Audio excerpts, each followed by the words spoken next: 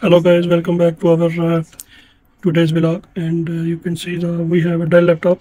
I show you the problem. Now I switched it on, and you see this is working fine.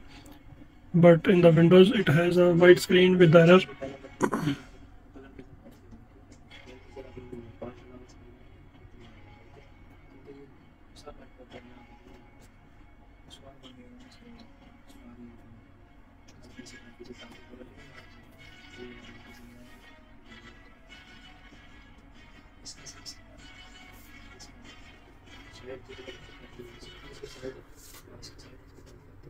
Now you can see the error. Here it is. This is device freezed. Now it goes in Windows. Again, it will show the screen and it will not work further.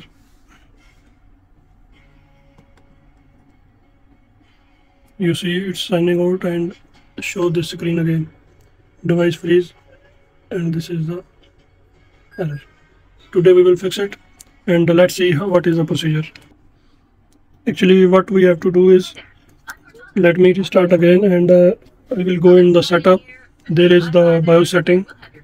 In BIOS setup, pressing F2, with the help of F2 we will go to BIOS setup, because this is the Dell laptop, and we will select security. In the security tab we will see this computer is option. In this option we will see, here it is, activated. You can see this is activate, and we have to disable it. So for that purpose we will make BIOS and make some changes.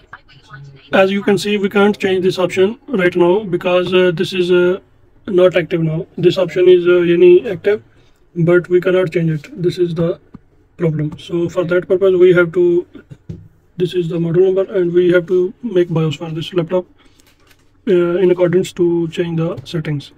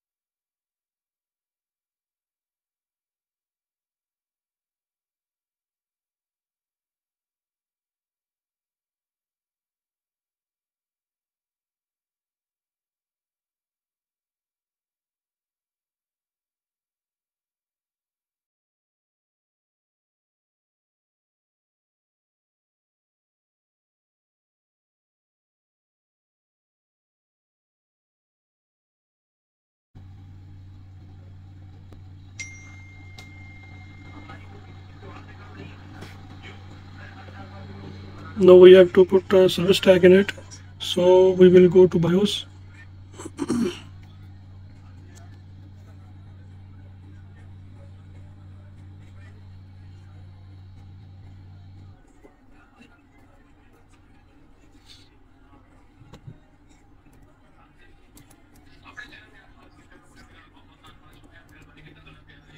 Here it is, service tag, and then we will press enter, then press yes, then apply the settings, press OK, and service tag has been saved. Now we will go to security tab. Here it is, security tab. Now we will see the computers option. Now this is the deactivated already because we have programmed the new BIOS, but we will disable it. This is the permanent disable, so we will make these changes and it is applied, disable and saved. Now we will exit. Now we have to install a Windows one time, and then it will never show that screen that have the lock or like freezing.